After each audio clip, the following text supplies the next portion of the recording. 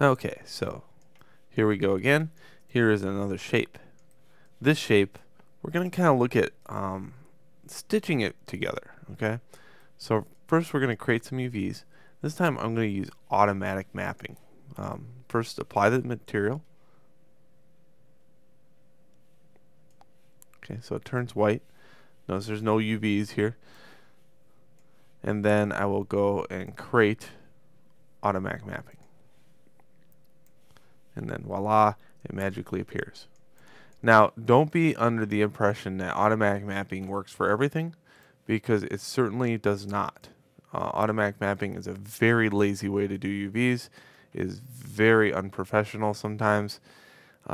We as texture artists look at automatic mapping as, you know, a completely noob way of doing things. There's no doubt about it. Any senior texture artist will say so. It's just cheap. But let me show you a more professional way to lay this out. And the reason it is so bad is the fact that if you look at these ones and zeros, they don't really line up all that well. Okay. And that leads to texture seams. And texture seams are bad. Okay. We want to hide our seams as best we can as texture artists. So let's go to edge. I'm going to highlight this edge, and I'm going to use this feature. It's called move and sew. Okay. Okay, I'm going to grab this edge, move and sew. Another one, move and sew. Then I'm going to grab this one, move and sew, and this one, and move and sew. Okay, so that's basically how you unwrap a box. And really, if you think about it in real life, if you made a box out of paper, it would look exactly like that. And then you would have to fold it up. I like to stay on the mat, as I said. So I'm going to basically shrink this down. And because I've made this texture the way I did, and W on the keyboard to move around, by the way, move over here, rotate and scale, move, rotates and scales the UVs, just in case.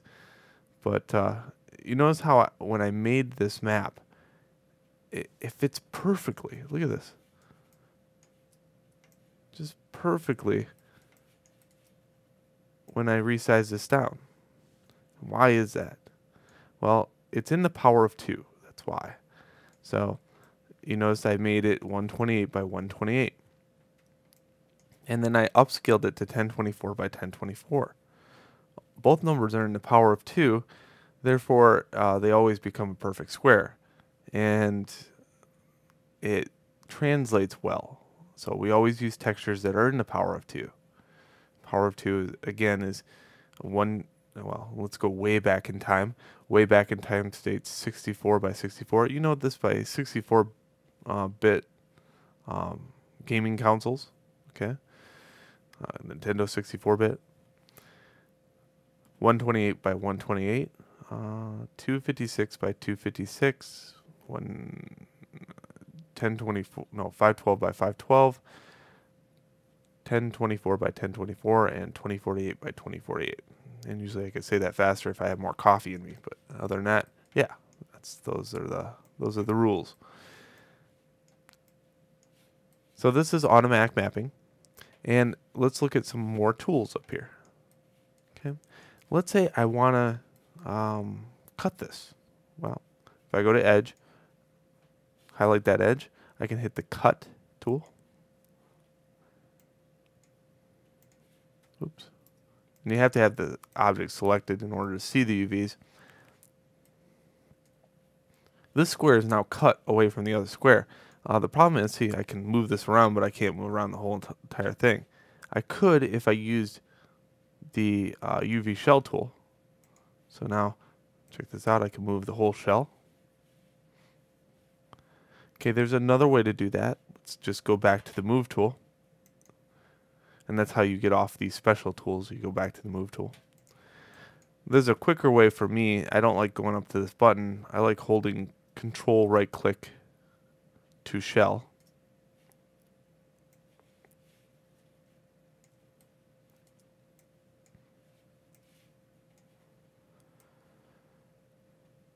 Okay, we already looked at move and sew.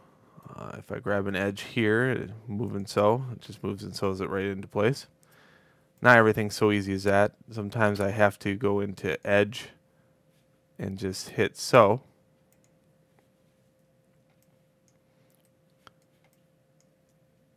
So we'll make it so, get it, make it so.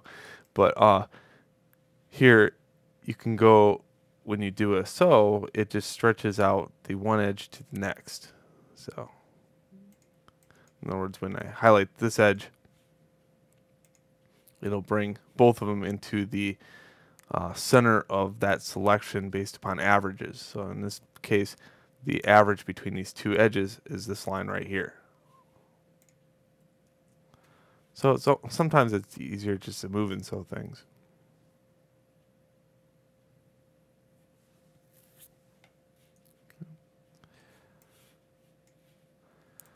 If I put this over here, I do have a layout. I don't like using this layout because layout is kind of dumb in a way that you notice now that these are not squared. So therefore, they are kind of texturally bent over here or non-uniformed. So you use that very sparingly. To fix that option, you go into polygons, layout, square box. And you say scaling none. And usually I just say all this, none, shape, and none. Close that out, and now you'll find that it still stretches it. Or if you go to just layout, make sure I got that down pat. Layout, square box, none, none.